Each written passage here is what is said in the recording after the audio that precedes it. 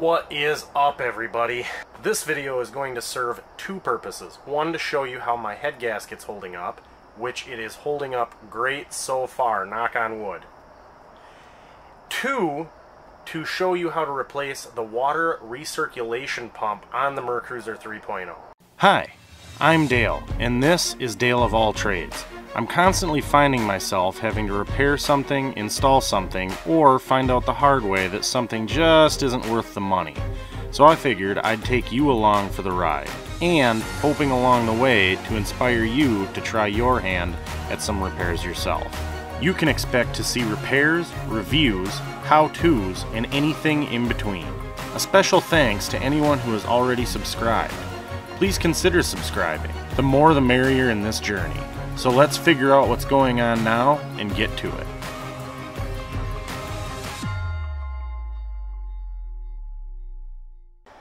I kind of feel like I'm putting new windshield wipers on a broken windshield.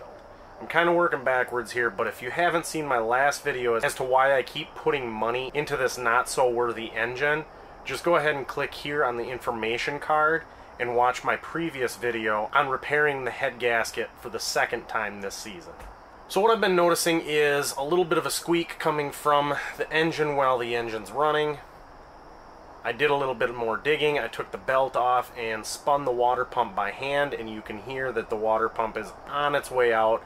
So I'm going to be proactive and replace it now so I don't get stranded out on the water later. And before I get into that, I do want to explain how the cooling system works on an inboard-outboard system like this. So you have your water recirculation pump right here. This water recirculation pump works like a water pump would on a car. It circulates water throughout the engine and then pushes it back out into the lake, keeping the manifold and the block cool at all times. Without this pump operating properly, your engine is more than likely going to overheat. You also have a water pump on the outdrive called the water impeller. Now, the water impeller pump pulls water from the lake through these fins and pushes it up the outdrive and into the engine, where the water circulation pump does the rest of the work. So between these two pumps, they serve a critical role in the cooling system. Okay, now that we're up to speed on how a cooling system works on an inboard-outboard boat, we can get started on this project. Okay, before you get too carried away tearing stuff apart on this, you're going to want to start by draining the block, unless you want a watery mess all over the front of the engine and possibly on your carpet. The first thing you're going to want to do is loosen the alternator so you can take the belt off.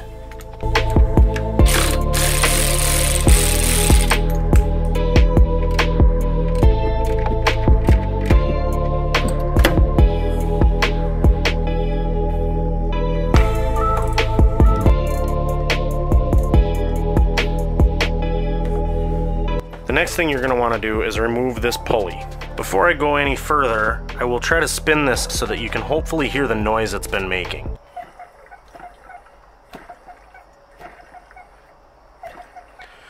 Hopefully that's getting picked up on the microphone.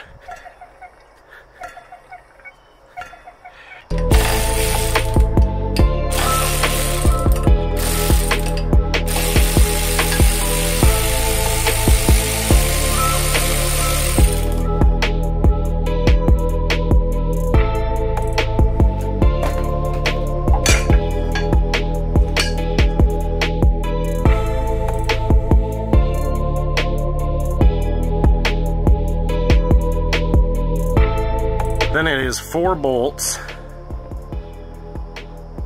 and the water pump will remove.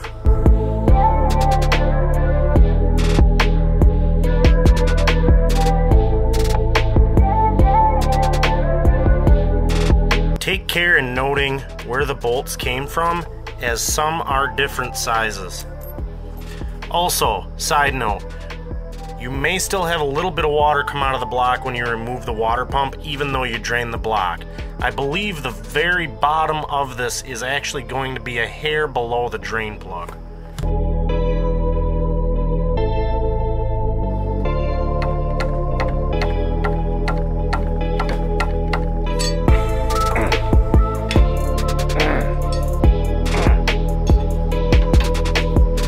Unfortunately, this fell out off camera. I had to use a rubber mallet to get it off. This is definitely the water pump from 1989. And if you're wondering what it looks like without the pump, there is cylinder number 1. You are going to get water out when you pull it. Now the next step is clean that gasket off. I'm going to use heat-resistant Permatex silicone to put mine back on. Yes, I know it's probably not considered right, but we all know the history of this engine, so I'm just going to slap it together with that.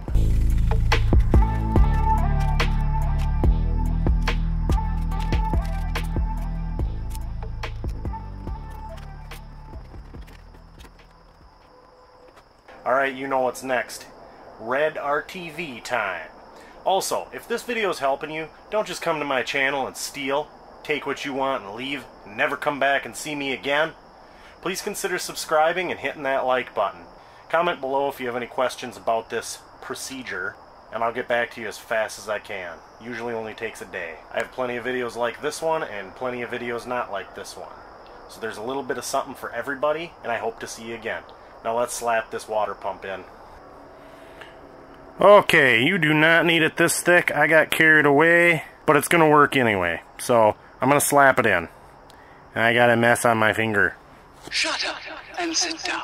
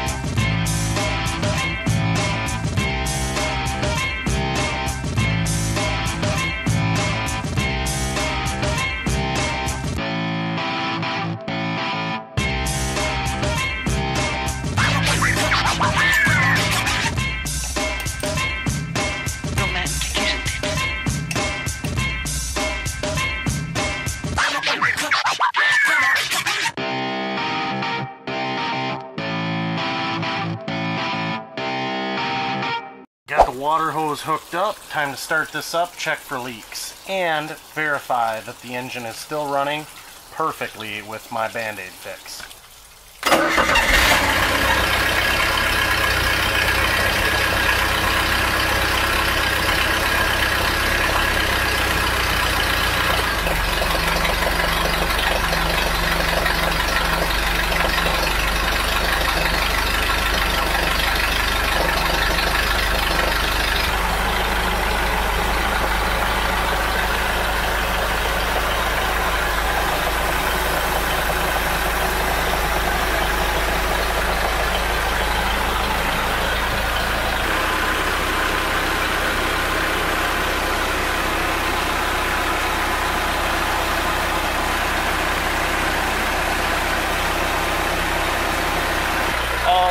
As you can see, no leaks, no more noise, and the engine is running great. So far, my Band-Aid fix with that Aviation Permatex and sanding it is working awesomely. Awesomely? Is that a word? I just used it. Apologies for not putting out an actual video of this thing running on the lake and having some fun with it. That being said, as you can see, my Band-Aid fix is still holding together strong. I hope it makes it the rest of the season, and honestly indefinitely until I can get a replacement engine for this bad boy. If this video helped you out, please consider hitting that subscribe button and bell icon so you know when I post more stuff, and hit that like button while you're at it. Leave any comments below, and as always, any parts I use during this project I will have in the description section of the video below, and a link as to where to purchase it. This particular water pump came from Amazon.com. That wraps up this project, and I will see you in the next video.